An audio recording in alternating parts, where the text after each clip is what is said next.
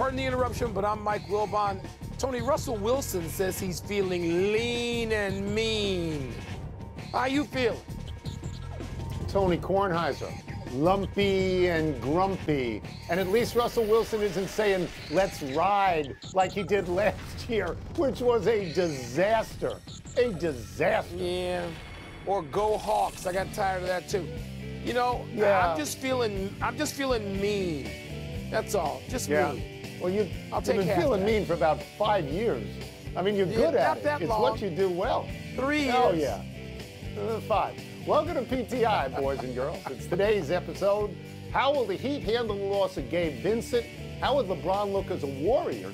And are the Angels' chances of keeping Shohei increasing? But we begin today with the Florida Panthers getting a Matthew Tkachuk goal with just 4.9 seconds left last night to beat Carolina 4-3 and sweep them out of the playoffs. Florida now advances to the Stanley Cup final for the first time since 1996. Wilbon, in a Final Four that had seemed glamourless, have Tkachuk and the Panthers won you over? Tony, I don't know that I'm going to think of them as glamorous, but yeah. I mean, what is it, 10 of 11 now? And like more than 5 of those have been won in overtime, and they're all one-goal games except a game or two. I mean, and he particularly owns the postseason so far. He owns it.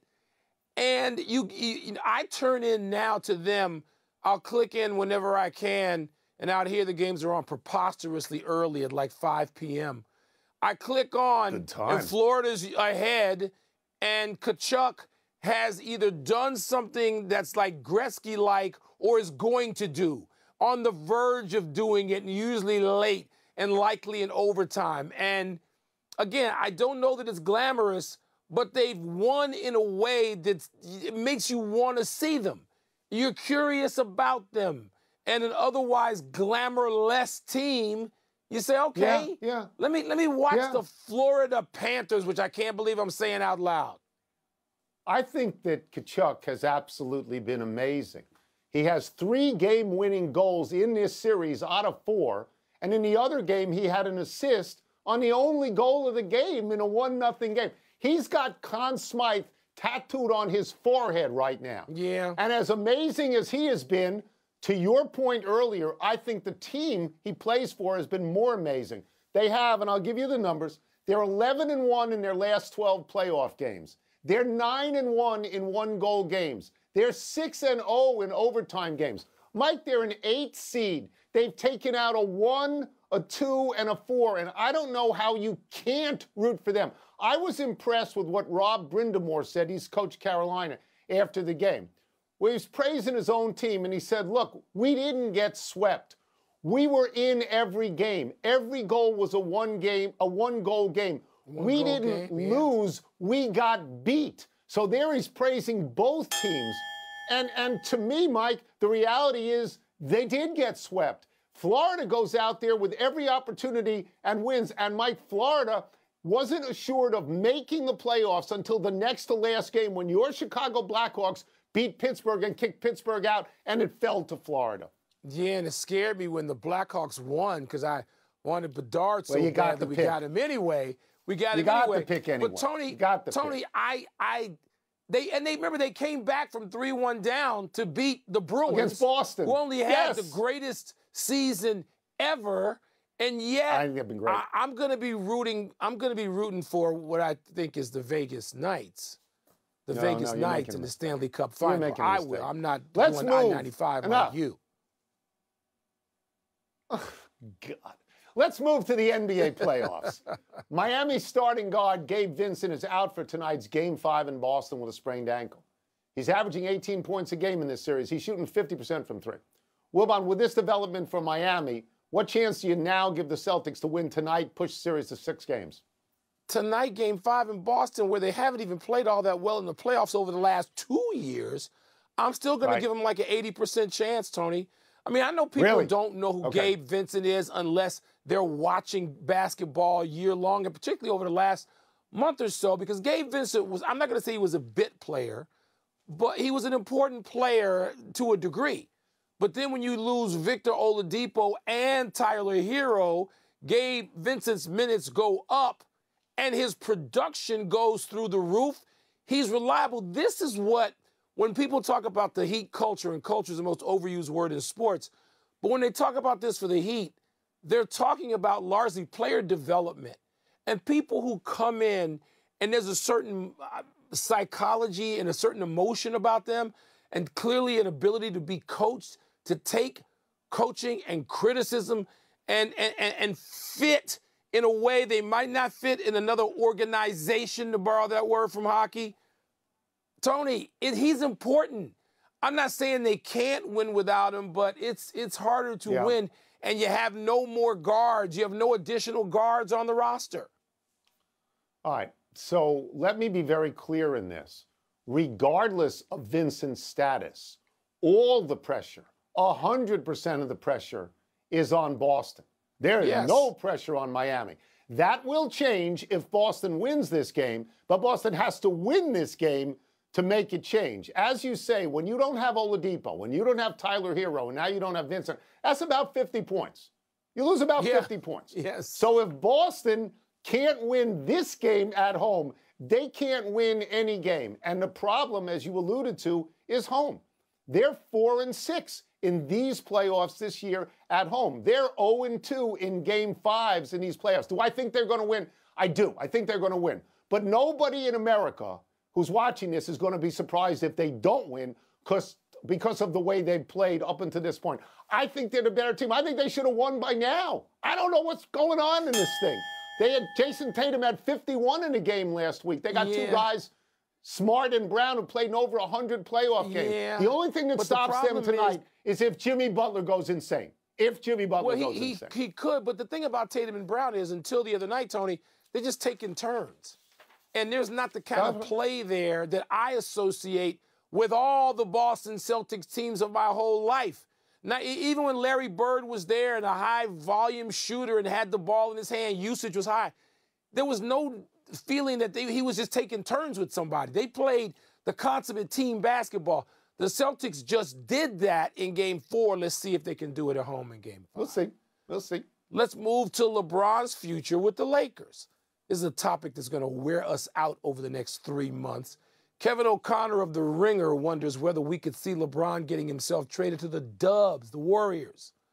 LeBron has openly talked about wanting to play with Draymond and Steph, and the trade could bring young players and picks back to the Lakers. Tony, would you like to see LeBron with the Warriors, and would that make them the favorites or just geezers, just old? Well, they're not as old as us, but yeah, they would be very, very old. Here's the thing. This came out of the blue today to me. It's a complete surprise, but I will indulge the story because it's not like LeBron hasn't moved in the past. And it's not like LeBron has any particular allegiance to the Lakers. LeBron has an allegiance to LeBron. I think this would be fun for this reason, Mike. You talk about a last dance. You got Curry and Thompson and Green who are old, and you add LeBron who is older than them. Oldest. You would have games starting at 6 after the pregame meal, the early bird. And it would be great for me. Kevin Durant went to the Warriors a few years back and he won, and he was criticized for sort of glomming on.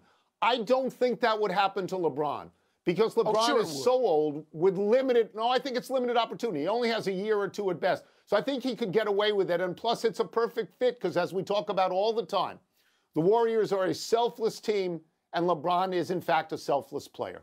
Yeah, all that's true, Tony. All that's true. He would be ripped by a lot of people because it'd be a second time in his life that he had to go tag team with people to win a championship. I wouldn't spend a lot of time on that, but that would happen, and justifiably so for people who say, no. Now, I got a better thing than that. Draymond Green can go play with the Lakers. I mean, if you put Draymond Green on the Lakers with Anthony Davis and LeBron, you're talking about something. You're talking about elevation in the Western Conference. And I know the Lakers were just in elevation, the Western Conference Finals. Yeah. It is, Tony. So to me, that's more attractive than LeBron going to play with Golden State. Yeah. Going to play with Steph Curry? Really? And Klay Thompson? Really? Yeah. I don't need to see that. You know what I never wanted?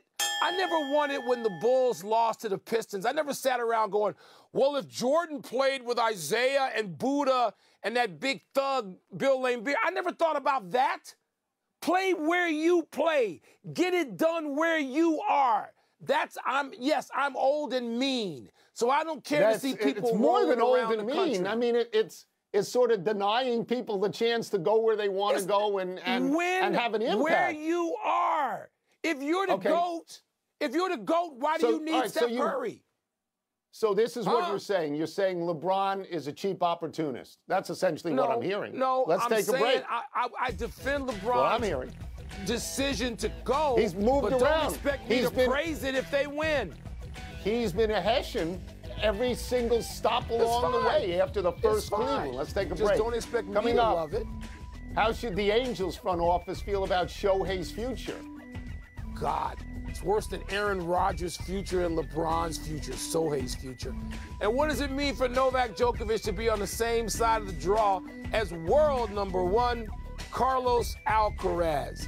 I mean, Shohei. You don't want people moving from team to team ever? It doesn't mean I have to pray. Time to trade words with Wilbon. What's first? After sweeping the Red Sox, the Angels front office must be feeling blank. So my word is queasy. I think it's great that they beat a team with a winning record. I think it's wonderful that Ohtani and Trout both hit home runs. But where does it leave them in terms of the playoffs right now? They're still out. If you started the playoffs today, they would be out. They're in third place in their division. They're behind Texas. They're behind Houston.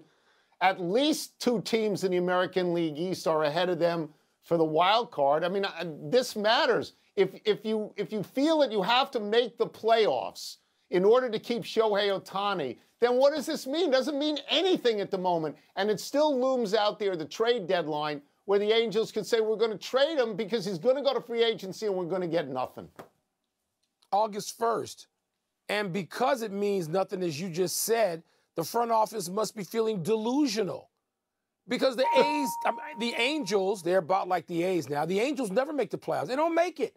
It's been a long time since they made it. Even though they either develop Trout or attract Ohtani and your boy Anthony Rendon, they attract some star players. They got a roster, right? Rendon hasn't been what he was in Washington, obviously. But, Tony, they're delusional. I mean, why would you think the Angels are going to make the postseason? And they got to make a decision before then anyway, if it's true that a playoff run is what is going to attract or really influence Ohtani. I mean, we don't know that anyway. So delusional is all they got. What's next? It's blank for Novak Djokovic that Carlos Alcaraz is on his side of the men's French Open draw. So my word is unsettling. You know, Alcaraz is the #1 seed. You got to figure if you're anybody else in a tournament, you say to yourself, well, at some point I got to beat this guy. You know, so you understand that.